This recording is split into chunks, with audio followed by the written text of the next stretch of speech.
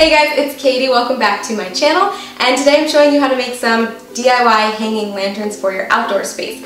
So this is part of the Outdoor DIY and Decor Challenge hosted by Christina from the DIY Mommy, and she always hosts the best challenges, so I will link the playlist down below if you want to get some ideas and inspiration for your outdoor space this summer. And if you want to see how I made these hanging lanterns, then just keep watching. For the first version, you will need a glass jar or vase of any size and some rope or macrame cord. I'm using some larger size rope.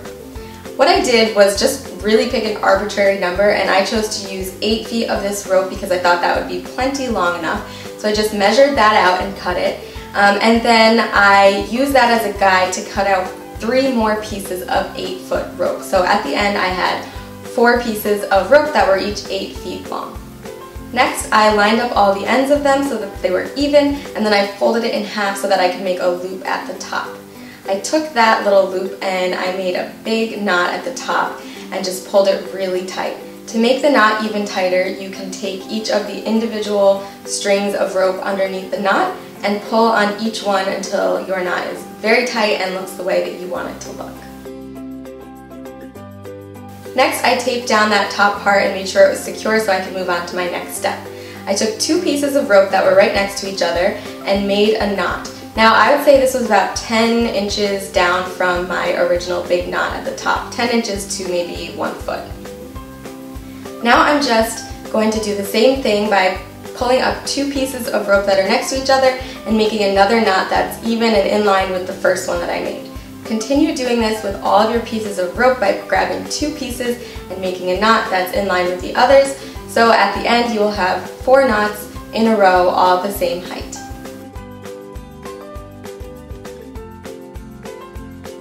Once you finish with that, choose 2 of the knots that you just made and then pull up the 2 strings that lie in between them. Now you're going to use those to make another knot a few inches down.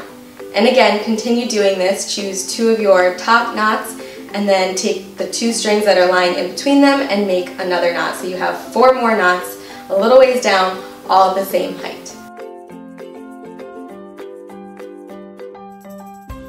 The final step is to make a big knot at the bottom. So just take that excess rope and make another big knot. And then I just went ahead and trimmed the ends so that they were all even. The last step is to take your jar or vase or whatever you're using and put it in between all of those knots you just made, and it will rest perfectly on that big knot on the bottom, and you can just hang it up. I decided to put fairy lights in mine.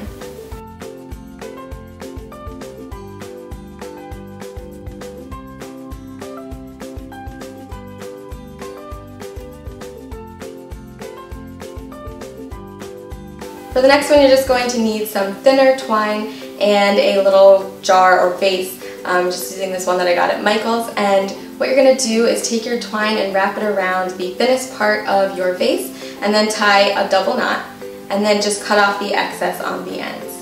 Now what I'm going to do is measure the height of my vase, and mine was 6 inches. So I multiplied that by 10, so I'm making 60-inch pieces of rope, and you're going to need 6 of these pieces.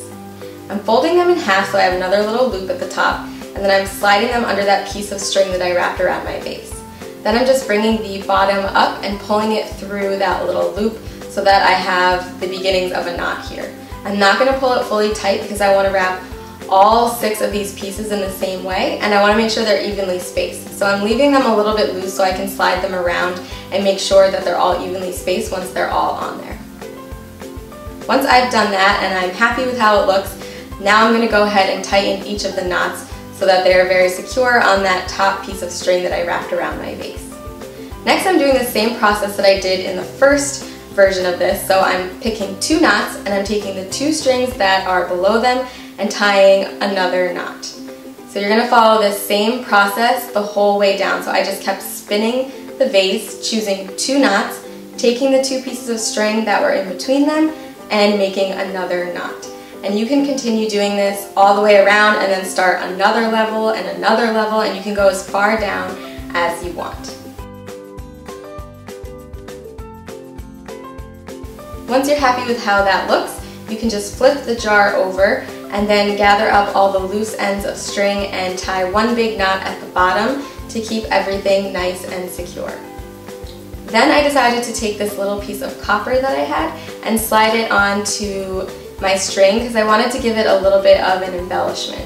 So I just took that and slid it onto the ends of my string and let it rest on that knot that I just made. And then the last step is to make another knot so that won't slide off, so just make a big knot.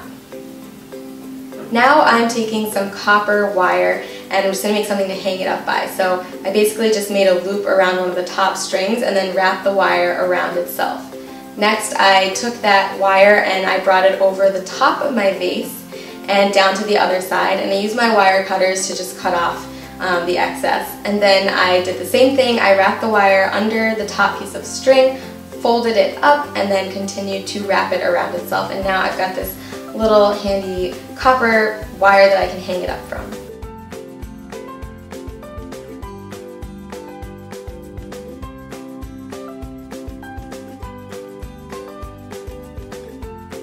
Thank you for watching, and obviously you can use these inside too. They're not just for outdoor decor. So if you don't have an outside area, you can also make these just to hang inside your house or apartment. But I'm going to be hanging them on my terrace because I think they look really cute out there and they'll be perfect for the summer.